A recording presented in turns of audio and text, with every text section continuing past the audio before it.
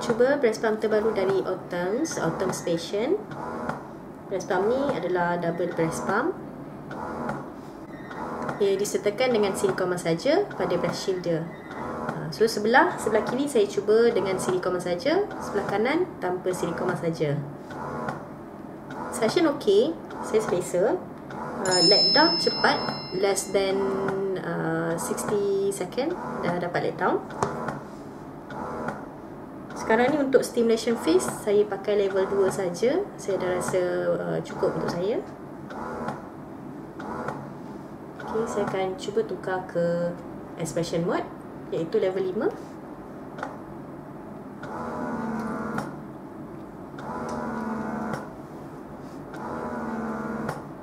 Okay, suction kuat tapi tak sakit.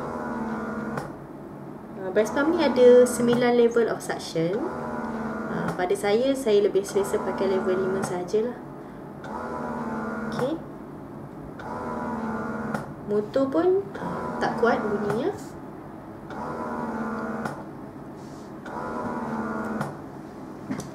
So kita lihat motor dia.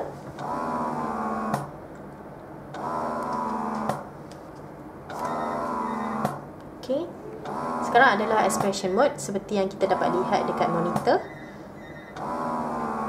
Button tambah dan tolak untuk tukar level of suction.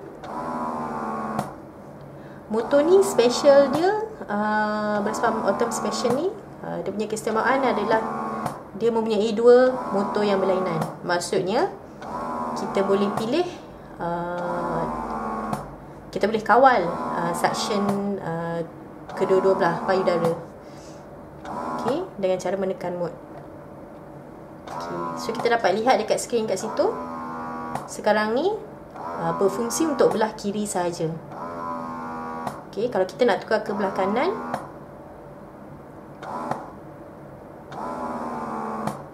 kita tukar, tekan sekali lagi. Okay, sekarang dia selang-seli. Seperti yang kita dapat lihat,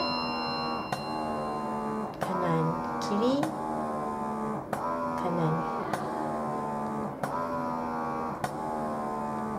Sangat sesuai untuk ibu-ibu yang mempunyai penghasilan susu yang berbeza di kedua belah payudara.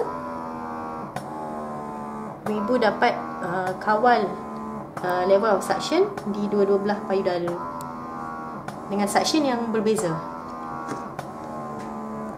Okey, parts dia sangat sikit